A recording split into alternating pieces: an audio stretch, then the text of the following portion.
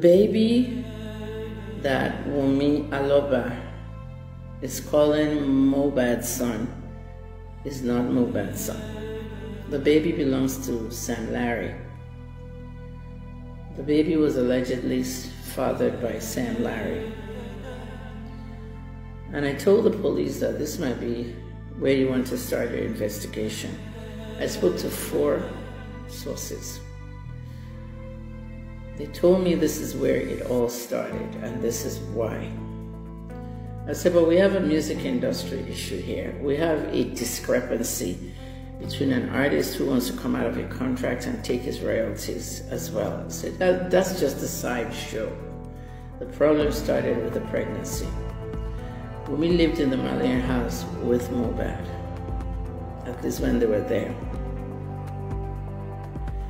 She was known to have sex with possibly all the guys in the house. Nobody likes to say these things out.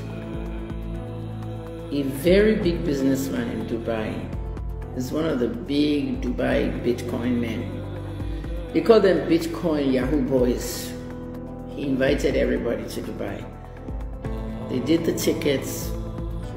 I called everybody from the travel agent to the person that picked them up to everybody I spoke to. It was tedious.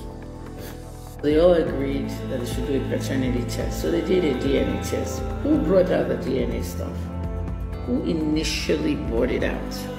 Someone online that possibly noticed the resemblance between Sam Larry and the child. And they put it online, circled both heads, and they were trolling Sam Larry. When I saw that picture, I made my own picture and I circled him and the child. There was a resemblance. There are people who know things and they don't want to go to the police because they're scared. Everything was done. The baby, Wunmi, Sam Larry, Mohbad, Naira Marley, and Sanusi. Sanusi is the one that the very black dark man has been trying to find out who is this guy. The DNA test. And the DNA test showed that Sam Larry owns the child. Sam Larry wanted his child from Mohbad.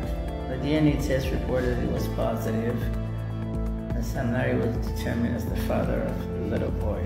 I mean, look at the resemblance. That's his dad now. So now, Mohbad was not releasing the baby to Sam Larry. This child was born in April this year. When the DNA came positive and it was determined that Sam Larry actually owned, you see how distraction causes problems in journalism? The baby looking like Sam Larry, and we kept on that joke to distract us from the real story. Then we have celebrities. Oba Solomon, he wants his son. Wunmi already knows that, yeah, I slept with everybody. These people have casual sex. They don't use condom, they just do it, they pull out. But she didn't know. So when she got pregnant, she assumed, don't you see these cases? Don't you see these fair women cases? Have we not seen so many on the internet? People raising other people's children and they did DNA and found that they were not their children. I have seen it over and over.